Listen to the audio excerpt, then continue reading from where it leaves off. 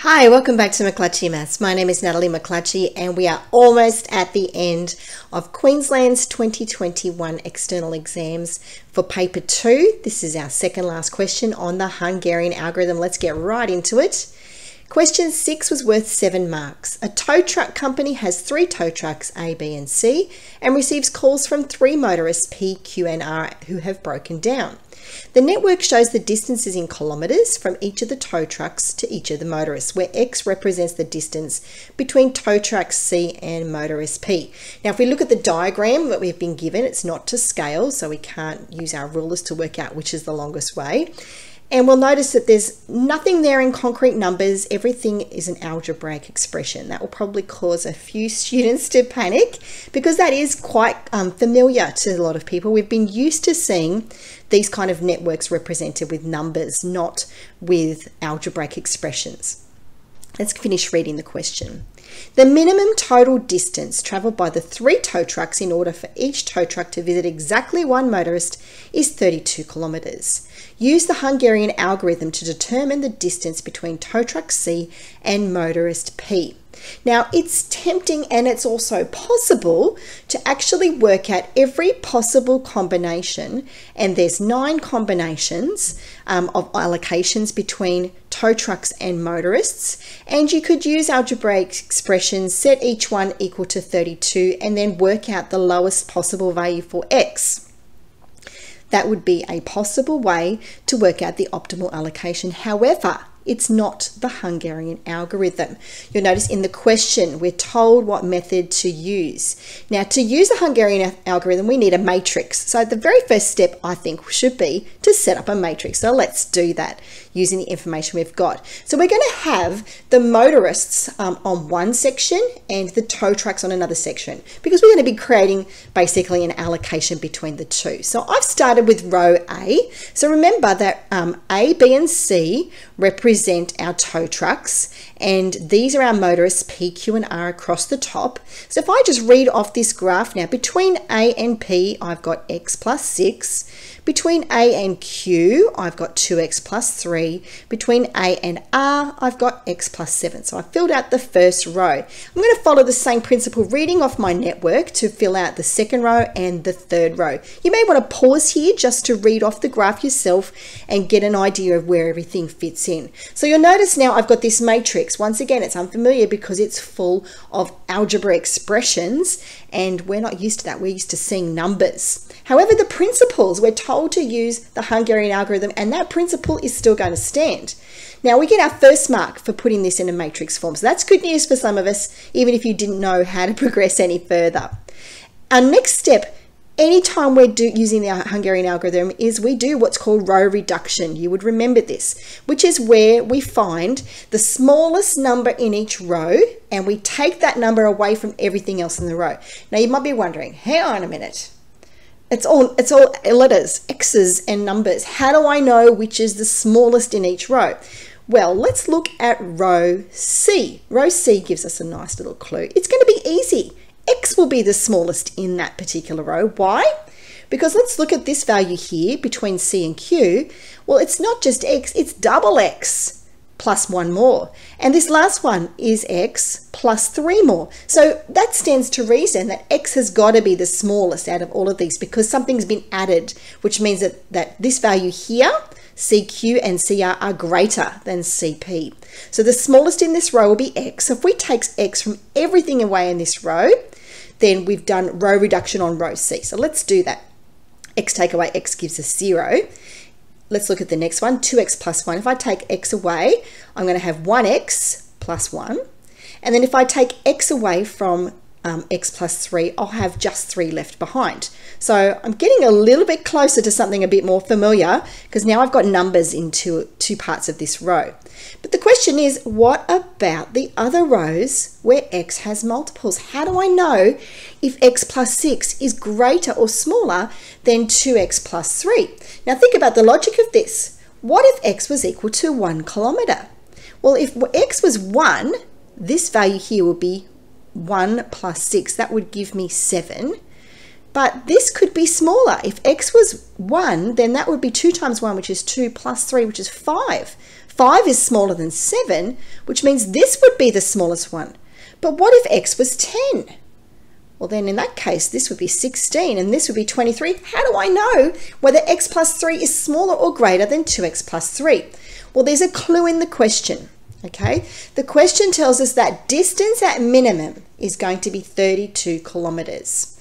So what that means is, if I treat that very first row as the optimal allocation, where tow truck A will go to P, Q, and R, okay, and nobody else, no other tow trucks go to those particular motorists. If I treat that as a viable solution, which it's not because everybody's got to go somewhere different, but if I did that, let's have a look what would happen. If it was the optimal allocation, we'll set that equal to 32.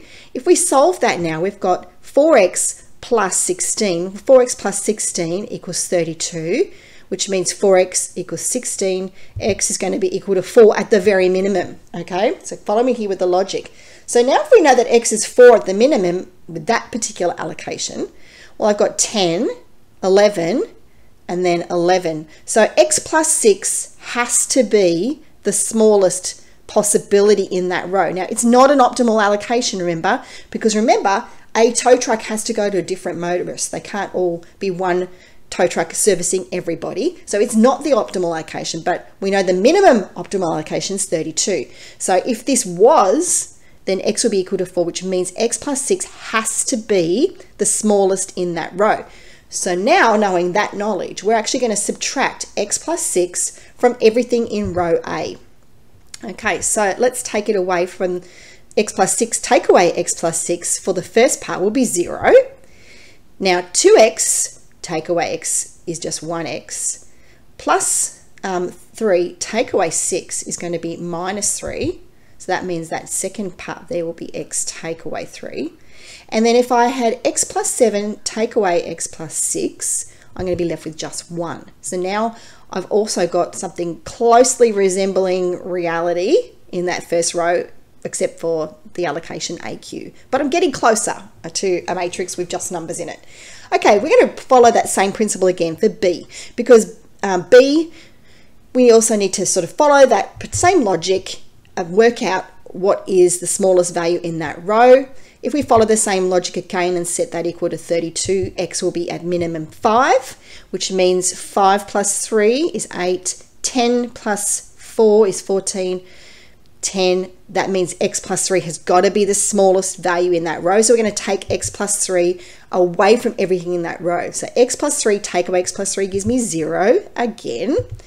And if we follow that through across the row, well, 2x plus 4, if I take away x, I'm going to get just an x. 4 take away 3 gives me 1. So I'm going to have x plus 1. So now I've got the last value in that row B, x plus 5, take away x plus 3. X take away x is 0. 5 take away 3 is 2, which means my row reduction is done. I get my second mark out of 7. So I'm not quite finished yet, got a way to go. Now, as you know, we're going to cover those zeros. And what we need to do when we cover those zeros is we need to get one cover per allocation. What I mean by that is we want 3 allocations altogether. 3 tow trucks going to 3 motorists, that's 3 allocations.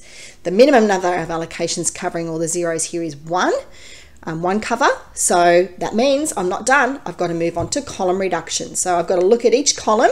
Now obviously the first column, column P, I actually don't need to do anything to. It's already 0, so we'll leave that one. Let's look at the smallest value in column Q.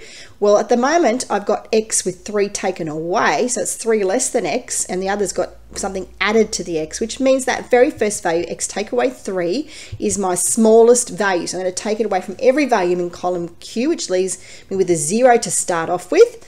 X plus 1, take away x take away 3. Well, what that means is the x and the x will cancel. So I've got plus 1 take away 3.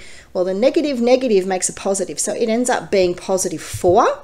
And the same happens, it's the same number underneath, so that'll be a 4 as well. So now I've done column Q. Now it's time to look at column 3, and my smallest number there is 1. So I'm going to take 1 away from everything in that particular column.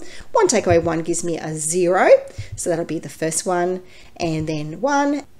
So then I'm going to take one away more, and the last one I'm going to take one away there. It gives me a 2, and that's now my column reduction done. I get my 3rd mark out of 7, so I'm pretty much halfway there. I've got to cover those zeros again, and this time when I cover those, I'll only have 2 covers, still not finished, which means I'm not quite there. I haven't found the minimal allocation, so now I need that 3rd cover to happen. So now I've got to apply the Hungarian algorithm. So if you would recall, what that means is I'm going to add 1 to my double covers and subtract 1 everywhere there's an uncover. So there's 1 double cover, that's the allocation of A to P. We're going to add 1 to that, becomes 1, and everything else gets 1 taken away, so that becomes 3031.